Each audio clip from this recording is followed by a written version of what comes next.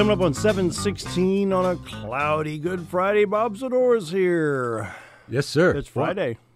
Rain and thunder and hail, and power's out on the other side of it, but it's back on again by us again, just as I was. So you're lucky, because I didn't look nearly like this. Took me 30 minutes to unplug everything. I told my son I'm going to unplug my audio mixer and all my tape decks and all the computers. I don't want anything getting hit by lightning last night. So. Yeah, it was a pretty good storm. It was good to see, because you could see big distance from up there, and to see that lightning, how impressive it is when it goes across the sky.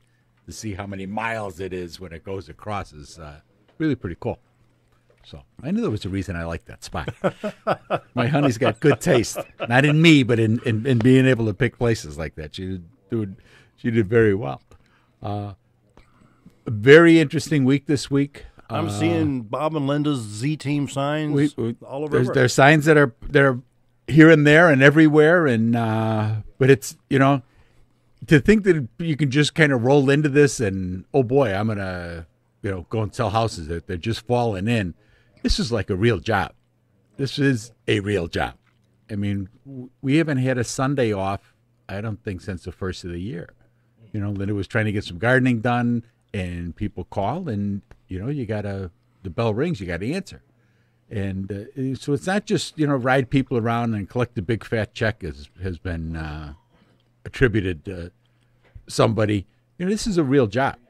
And it's a full time and a half where you're out there, we're sitting watching TV, we tape everything because you need to tape everything. We digitally record everything. How old are you now? Yeah, I know. That's a true mark of a dinosaur. We tape everything. But we digitally record everything so that, because you'll be watching something and the phone will ring, or somebody will need an email sent, and you'll be able to help our people and get that information out to them. You have to be able to respond, and that's it's not as easy as it may seem from time to time, as we talk about, we sold this or we helped somebody with that. So it's just we're out there working for our people, and that's the big thing. That's we've helped some people this week. We closed the house yesterday. A lovely woman who's going to be moving up here and moving in. She'll be closer to her son, and it's going to be a great thing. We're able to help the people that live there move on with their life. And that's what it is. I mean, there's two stories in each one of these deals that get done. You've got people who are trying to go back to kids, or the husband got transferred, or whatever it may be, and you're able to help them do that, and then help a new person start their life here. And I pulled the stuff from 14 and 15 on a year over year. From 2014, from April 2nd, 2014 to April 2nd, 2015. There's been 885 homes sold. Okay, say that one more time. From year to year, from April 2nd of 14 to April 2nd, yesterday, of 15, there's been 885 homes sold for $106 million. Now, the same period, from April 2nd of 13 to 14, so the same year period, year to year, it was 766 homes sold for $92 million. That's 119 more homes have sold last year, and over $13 million more in sales. So there's that 119 more people that are living here that are able to participate in the community, that are able to buy furniture and carpeting and advertising on the radio because they opened up a little business. Whether it's cutting grass to washing houses, there's so many entrepreneurs here. When you look and you see the trucks driving by, the pickup trucks and the different signs on the door and stuff like that, the opportunity is so great here to be able to start your own. Everybody comes here is starting a new life, because we are all someplace else, and you come here and you start from scratch. And there's no real hierarchy here like there is for those of you that have been here, I think there is, but for those of us that come here, there really isn't. So it doesn't matter if you're a retired admiral, or you were a car salesman, or you were a plumber someplace. I mean, everybody starts from square one when they come here, and that's a great thing. It really is. But there's tremendous opportunities here for people. Not necessarily for kids getting out of school. That's one of the issues. But they're trying to do some stuff like their welding facility that's up there. We're in Ultimate's building. Yep. That type of thing that's all those things help a lot. That'll help to keep some of the kids here and allow them to start to raise a family. Young men, young families like yourselves that are just. It can be a struggle. I know. Did you happen to tune in the day when the mayor was here with Billy D. Austin? No. Did you hear about what was going on? There was, right where the new Harps is at? Yeah. Right across the highway, basically behind the Christian church over there. They've donated that property, 42.6 acres. Okay.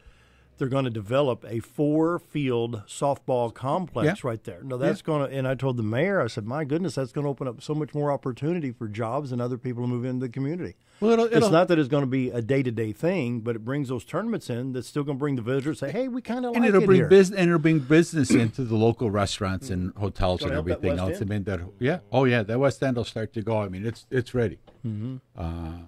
So it's a great...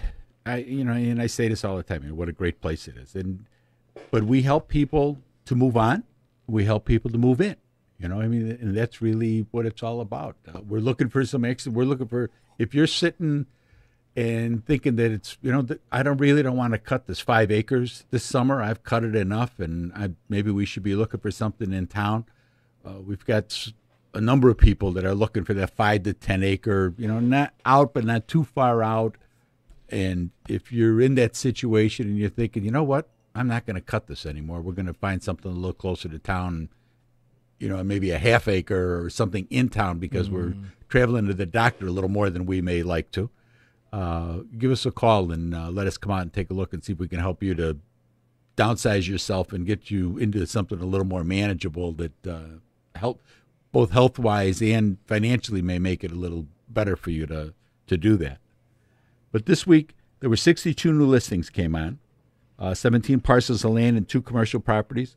45 homes came on the market, and they came on in a range of $40,000 to $969,000. The average price coming on the market was $159,000. There were 26 sales, 6 parcels of land, and 20 homes sold.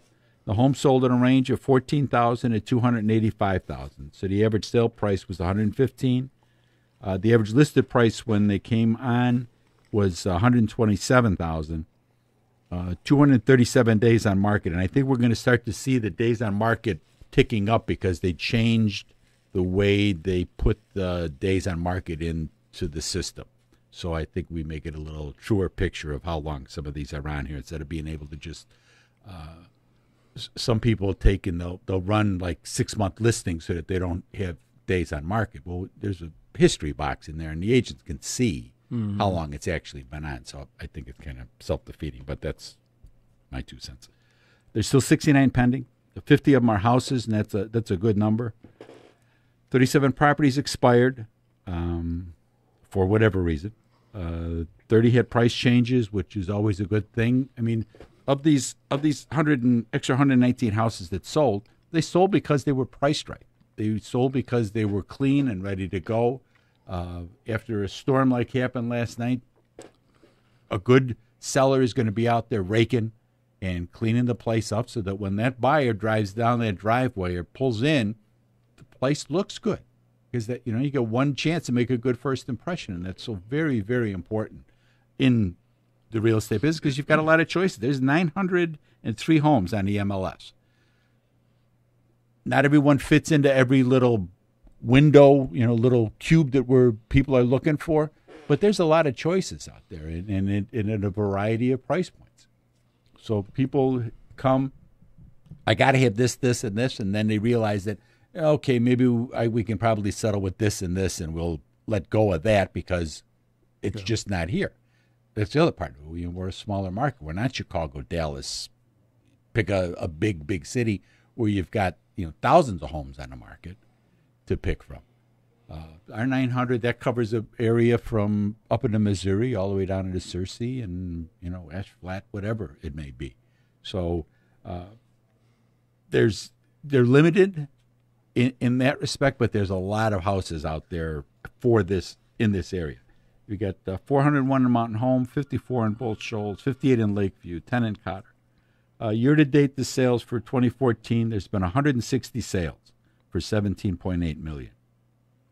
And excuse me, that was for 14. It was 160 sales for 17.8. For 2015, for this year, there's been 183 sales for $20 million. Days, 183. So we've already sold 23 more homes. 394 days in the year. Yeah. We've already sold 30-some odd homes, you know. And it's a matter of things are, like I say, are picking up, but they're not.